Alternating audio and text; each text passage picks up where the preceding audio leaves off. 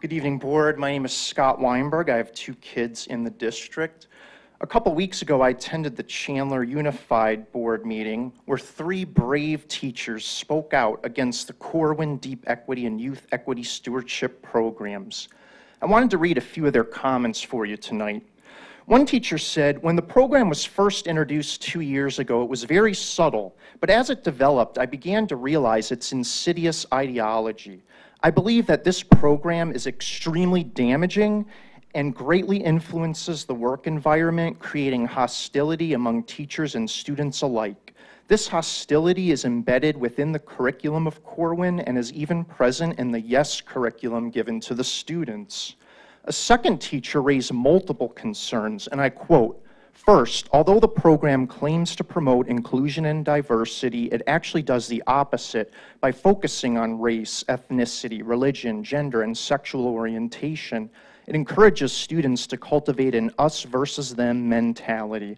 Second, it's political, founded in an ideology called critical race theory, which is based on the concepts of white privilege and white supremacy.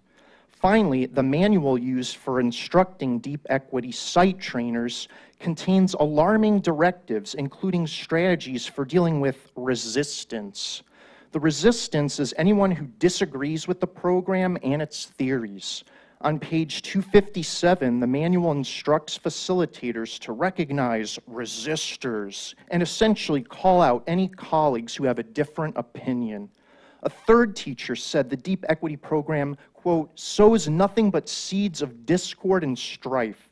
Several times I've witnessed teachers' religious, political, and personal views attacked, ridiculed, and dismissed as white privilege by their colleagues." He went on to say that the Youth Equity Stewardship program was designed to, quote, destroy the very relationships that I work hard to build with my students. He concluded by asking, how can a student have a relationship with me if they see me as an oppressor? Now, I know at least one Kyrene teacher preparing to file a complaint against the district for the very same concerns cited by the Chandler educators.